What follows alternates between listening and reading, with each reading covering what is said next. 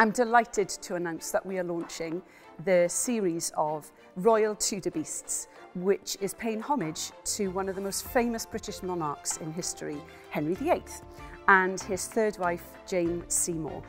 The Tudor Beasts collection is 10 coins over 5 years, and we are excited to launch with collaboration with historic royal palaces with the Seymour Panther, which is one of the beasts that lines the moat bridge of Hampton Court Palace.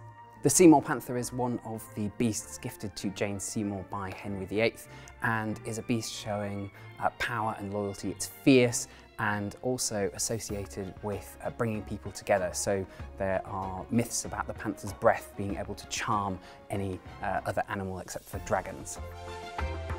David Lawrence has really captured the dynamism of the panther. There's a real sense of movement in the coin, which I think is really special, and it's a wonderful tribute to the inspiration, which is Henry VIII's Royal Beasts. With the Royal Tudor Beast collection, we hope to bring collectors and new collectors to the range from across the world.